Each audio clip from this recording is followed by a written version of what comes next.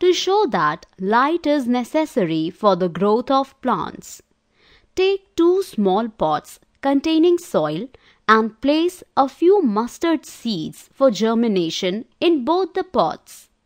Keep one of the pots containing seeds inside a cardboard box and the other in the sunlight for about a week. Make sure that both the pots receive water regularly. It is observed that the seeds exposed to light grow into healthy seedlings, while the ones inside the cardboard box become pale and weak. Light is necessary for the growth of plants. Germinating seeds need an optimum temperature. Take some germinating seeds and divide them into 3 groups.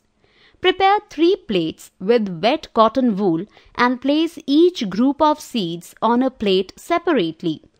Keep the first plate inside a room, second one in a refrigerator, and third plate on an oven. After some time, it is seen that only the seeds kept in the room germinate, while the others do not.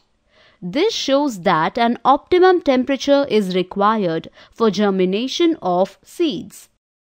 To show that water is necessary for the normal growth of plants, take 2 healthy potted plants and keep them in a well-lit place.